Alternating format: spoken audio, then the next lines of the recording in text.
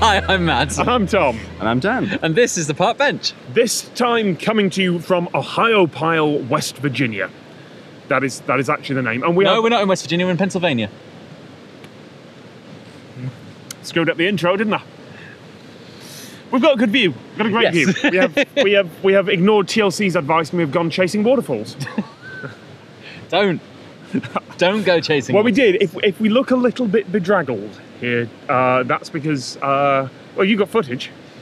I'm going to assemble it. I'll put it on my channel. You can have a look at what we did. We drove past here the other day and saw a sign saying natural water slides. Yep. Water slides. You did say swater slides. Swater I don't know what a slides. swater slide is, but I would like to ride a swater slide. It's a slippy water slide. yes. Oh. And this was because by this point they'll have seen the footage. I'll put it up. It's rocks that have had stream carve into them, so then it's all a bit whooshy. It's a water slide made out of rocks. It's a stream riverbed thing. Yeah. Yeah, we had to play in that for a bit. Yeah, we might be a little bit bedraggled. Bit sunburn, a bit British. sleepy. But Yeah, we very are British. in a beautiful place, even though mostly what you can see is car park. So we thought... We've got the nice view this time. Oh, it's a waterfall over there. Yeah, it's lovely. We thought we'd... well, I don't know, the provocative title on this that you suggested, Dan, was that the National Radio Quiet Zone reporting is bollocks. Yes. It seems like it's all lies. And that's kind of the reason we're here in America. We've been staying in West Virginia. Don't try and do the accent, Matt. Why? We've come over the border for our day trip today, but Yeah, the other day we went south. Don't try and do the accent, Matt. Okay, we went south of where we were staying, about 150 miles. To Greenbank, West Virginia. And we will talk about the radio telescope there, because hopefully you've seen the video on that by now. Talk about that in another video. But, yeah, we were in the National Radio Quiet Zone. And if you believe the hype, it's this massive squares, 100-mile square where Wi-Fi is banned. Everything radio transmitting is banned. Yeah. No FM radio, no mobile phones, no Wi-Fi. No, complete rubbish. Yeah, we were 40 minutes away from the very centre of the area. We turned our radio on and got 2 radio stations. Yep. We Got had Fox News radio. full 4 bars of 3G. We stopped at a McDonald's with free Wi-Fi. Yeah. Like, I And brought what was signal that town? logging. I keep thinking it's called Elbag. or- Elkins. Elkins. All the, like, you've told me that it will go. It will go just Yes, like we that. noticed that yesterday, but the entire time we were driving towards it. Where am I heading? El Camino. LL Cool J? Ellen DeGeneres, I think I had at one point. Elkins. Elkins. Okay. We went to Elkins. There was Wi-Fi everywhere. At this point, we're well in the zone. We've been in the zone for about 40 minutes drive. Yeah, At something least, like that. yeah. And so we were starting to think, all right, where are the signs? Where are the things that say, turn off your radios now, turn your phone to airplane mode? And from the articles that there are, and from I've read the documentation of what you're not allowed to take in, even like to millivolt per square meter charts of what kind of emissions you're allowed. So we're expecting big signs saying turn off all of your stuff. Nope. It's a beautiful drive, though. But it's winding country roads through West Virginia, up mountains, down mountains. And it's all nice and wide because American roads. Yeah, I was driving for. No, I drove back, didn't I? It was nice, easy pulling around. We saw wildlife. We saw beautiful misty mountains, Shenandoah rivers. Sorry, I was trying to get a country roads reference in there somewhere. I don't know the song. But that'll explain why everyone's been singing it to me recently. Yes. Because it says West Virginia. Right. That's, okay. We saw bears.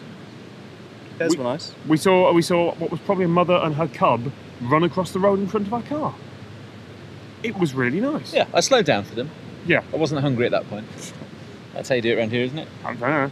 Stop making stereotype jokes about the place you're in, Matt. Wait until you leave. Sorry. But yeah, we were expecting it to be much more strict or much more enforced than it was. You've done quite a bit of reading up on this beforehand, haven't you? Right, I've read all the mainstream articles about what this place is meant to be like, watched a few short documentary videos, and it's all very nothing is allowed. It's really strict. It's not even a sign. I was waiting for the sign. That was on the list of shots to get. Yeah. when we were talking with our contact there to try and work out how to get there, because can't use Google Maps if you're not allowed thank to you, phones. Justin. And Mike, who was not there when we were interviewing, but thank you to both of them for setting the whole thing up. That was really, really nice. Yeah, thanks. Sorry to interrupt. I just needed to contact. But, They were lovely. yeah, we were asking what to do. At what point when we come in do we have to turn our phones off? Nah, when you park up. Right. Okay. Okay. That's not 100 miles away. They did say it won't be. It won't work for miles beforehand. Your phone will just be wasting battery. But yeah. And then, I mean, the nearby towns, there is no Wi-Fi and signal. We kept our phones off. It's the right thing to do. But it's not really a massive thing. There's a little FM station there. Just use a directional antenna. and there's AM radio throughout. Okay, a bit crackly because it's a bit far away, but you can still pick it up. Yeah. It's not a no-fly zone. There's military aircraft flying over the that whole surprised me. They keep saying that, occasionally they'll do some nasty electronic countermeasures. I think that was Chuck's words. Yeah. Which will just completely scramble the telescope for a bit. But there's a military base nearby. They can do that. Right. So all these hyped up articles of all the journalists who have gone there and said, oh, well, I guess we've got to get a story out of this. It's very selective reporting. And you brought There's a train over there. a very long train. Sorry. Should we continue regardless? Yeah, go for it. No, sorry. You brought No. something. You brought an SDR kit with you. Yeah, brought a little SDR dongle. Had lots of- Software-defined radio. Thanks, lads. To have a look at like what radio signals there were. I thought, I could record all of these radio signals and take them back to London and make like a West Virginia simulator for people who want to unplug for a bit, make a little room. No, it's just like I was just picking up radio, I was picking up like plane transponder beacons, ship beacons from out at sea, even though we're far inland. All the stuff you would find anyway. Because there's anywhere. nothing, there's nothing they can do about GPS satellites. There's nothing they can do about plane transponders. Yeah. I can absolutely see why the microwaves are shielded within Faraday cages. I can absolutely see why they've done all of that. And there are some things that will interfere in the kind of bands, because the reason they don't like this interference is because it's stopping them observing stuff out in space. And some things, like maybe decked phones, might be lower down the spectrum where they're not even trying to pick up, so they're not too bothered. But there's the higher up stuff. I think Wi-Fi is kind of in the same area. Yeah. And phone signal as well. So I found this back when I was, a long time ago, I did a video about Bielefeld, German city. And I wanted to make it look abandoned. I wanted to make it look like I just kind of got some stock footage. And it was fairly quiet on the Sunday, but I was deliberately framing all my shots to keep people out, so there's only a couple of people in the whole thing. It's actually a fairly busy town, but what you see in the final video looks like it's deserted. And I guess that's just the same as like the footage I took of the falls that you saw earlier. There are a few people standing on the observation deck, but you didn't see any of them, so it looked deserted. And it is just that selectiveness of reporting. And I guess I'm trying to be a little more honest about it. He says, blowing his own trumpet. I watched bits and... Well, I looked at the odd bit and bob. I didn't really read any full articles about the area because you two read things and tell me. And there isn't a YouTube video on it yet. Oh wait, this is it. But from what you read, did it look like they were kind of going for the story rather than, telling the facts, either of you? I know, I got about 5 minutes into the Radio 4 documentary on it. It was so overproduced I turned it off. Oh, I quite like the Radio 4 one. It kind of got, the further in, it kind of looked at more aspects of it, and it kind of went to the shop and asked what the experiences were. Covered like the local radio station, went to visit that kind of thing. Because there's a local radio station in the radio quiet zone.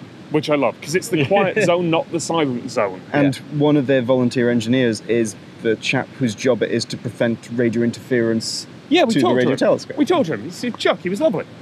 I like, they're going to be good at keeping the interference out. Yeah, that's and great. like we asked him, like, what's the biggest problem? What are the things that are... And they're like, it's just us. We're the ones who interfere with it the most. We build equipment that interferes with our other equipment. It's like, Didn't you do something like Ghost Cities when you were in China? Yeah, a couple of years ago I went... spent a few weeks travelling through China with a group from the Architects Association, and one of the places we went to was Ordos, which, like, if you look up online, is like this Chinese ghost city. There's all these photos of it looking abandoned. Entire city that's been built from scratch to replace an existing city, but nobody has moved there. Or at least that's the story. So like we drive all the way there, we get there, we drive into town, we find the spot that you've seen in all these photos in like, you know, Time magazine and stuff. Yeah. And like, if you wait for the traffic to clear and you like frame it right, then yes, it looks like an abandoned city. Right. But like, you've got to wait for the cars to go. And whilst we were doing these photos, like recreating the photos of the abandoned city that we'd already seen, local police pulled up.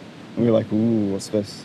And they were just like really friendly. They were like, what are we doing? And we were like, oh, we're taking the photos. And they were like, oh, right. If you go over there, you can get some really good shots that make it look really empty as well. And then they gave us recommendations for all the good local restaurants to go to, Wow. which were lovely. The restaurant was fantastic. Best food I've had in China. Really? And so the city is like, it's maybe like a third full, but like people are still moving there from the surrounding area. And it's like all the coverage is exaggerated. I went looking after this to see for other examples, and there's another ghost city, and I found someone's write-up who lives in this ghost city, that like some TV news crew had arrived in the skyscraper he works in, and had like pushed through an entire busy floor full of people to frame a shot out of the window at another building that was still under construction to make it look empty. And you're like, you knew it wasn't empty when you were walking through the floor full of people. And it's They've gone there with the exact idea of what they want to make, rather than reporting on. Oh, a thing just landed on me. They know what they want their story to be, and they go to make that rather than. And to be fair, we knew what we is. wanted our story to be. I think we've still got that, but we didn't have to.